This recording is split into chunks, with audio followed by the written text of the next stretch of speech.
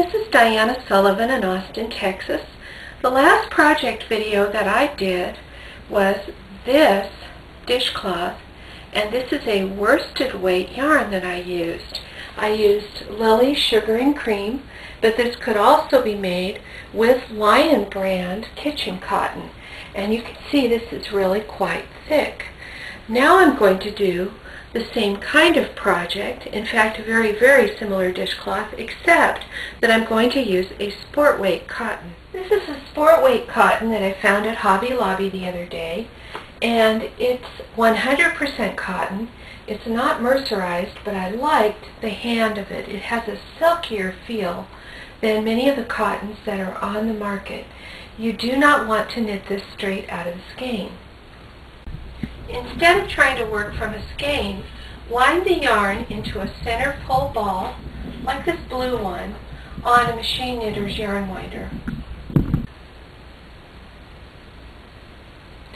This is a close-up of the yarn wrapper, and I want to get in really close so that if you have to substitute, you'll have a sense of the gauge labeling that you'll find on a yarn wrapper for a similar yarn. Here's a shot of that yarn wrapper. It's 100% cotton. They're suggesting a 5mm US size 8 knitting needle. It's 3.5 ounces, and it is 180 yards or 165 meters. Just the ounces and yards give you a really good idea of how thick the yarn is, because this is a dense 100% cotton. If you followed my videos, you know that this little symbol right here is a key symbol if you're trying to get exactly the right yarn. This one's very difficult to read. It's white letters on a turquoise background, but what it says below the cross knitting needles is 18S, that's 18 stitches in a 10 centimeter or 4-inch square, and it also says 23R on the side, 23 rows in a 10 centimeter square. If you can get something very close to this, you've got a good substitute for this yarn. These are dishcloths. They don't all have to be exactly the same size. Here's the needle arrangement for this little project. There are 25 needles on the main bed from 12 left to 13 right. There are 24 needles on the ribber set at half pitch so that when they come up in between the main bed needles, and they are from 12 left to 12 right. I'm set for my zigzag row.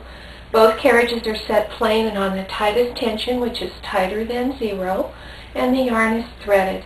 It's hanging between the beds and it has a clothespin on it, like I almost always do. I knit the zigzag row from right to left. I hang the comb, and then I'll hang the lace.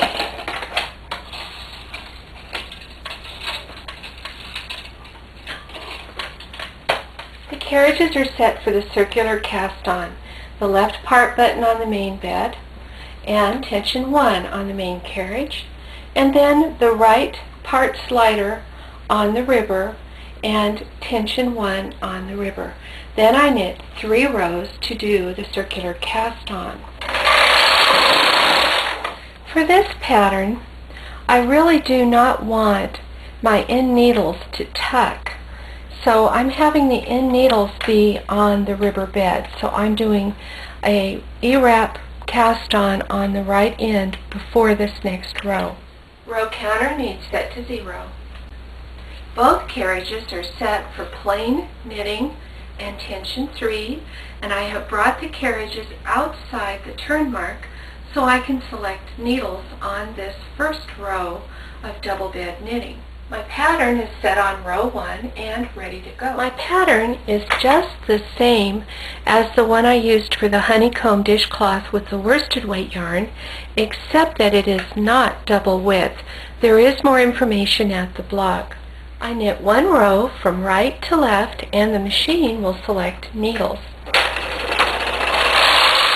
On the left side of the knitting, I also want the end needle to be on the ribber.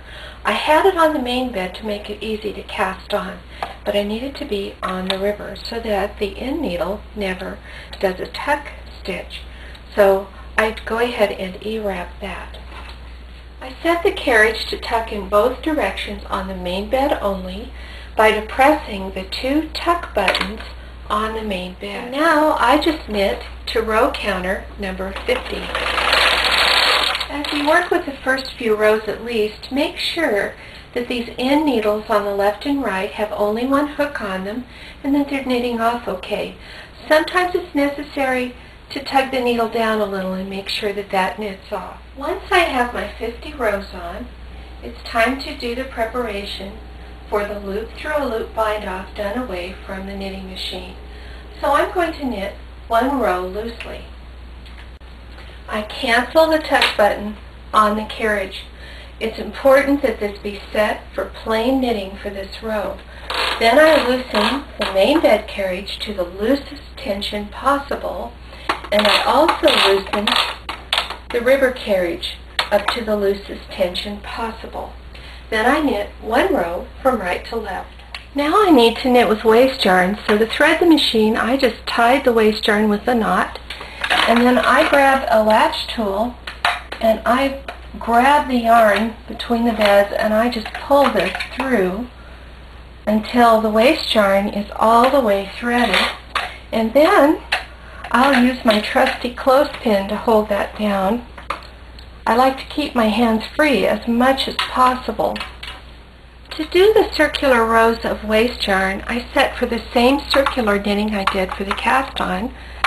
The river part slide goes up, the left part button goes in on the main bed. Of course I had canceled the tuck stitch earlier. Then I like to roll this back down to a smaller tension. I'm going to go all the way back down to tension 3.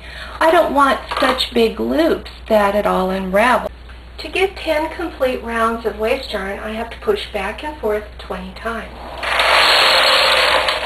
After the 20 rounds are done, I just cut the yarn so the carriage is not threaded, go back and forth and catch the knitting below the machine. Here's my dishcloth.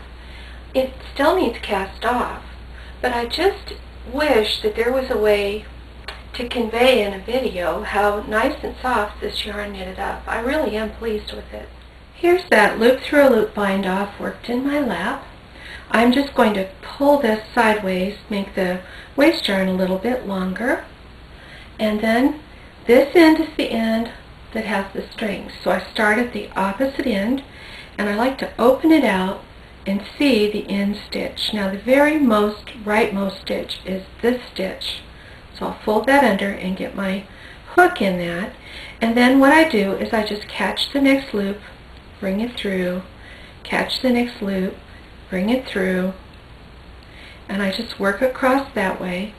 This is a quick, easy edge for a small project like this.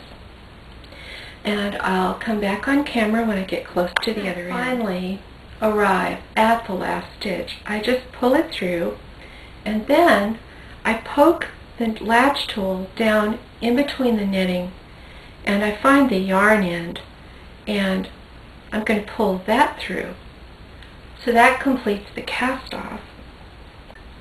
Now I'm going to pull away the waste yarn, and when that's unraveled, I'll have my finished edge. Here it is. Here's that cast off edge, and the whole dishcloth is finished.